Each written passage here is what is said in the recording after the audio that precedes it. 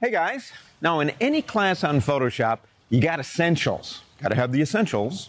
So in this chapter, we're going to start out with Andy's picks. There are 65 new features in Photoshop 6. I mean, that's pretty cool when you think about it. This is a major upgrade. So in the first two lessons, I'm going to give you my kind of top 10 cool things that are going on in Photoshop 6. Then we're going to look at that interface.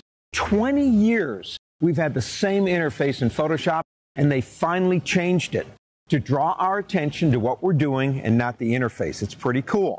We're going to look at that Mac-Windows connection and why it doesn't really mean that much anymore. It doesn't matter, your operating system. We're going to look at Photoshop resolution and why we live and or die on the number of pixels within our images, and then we're going to wind it up with bit depth. Now, bit depth is all about color, information, and how we work with our images. That's this chapter. I'm ready to go. What about you?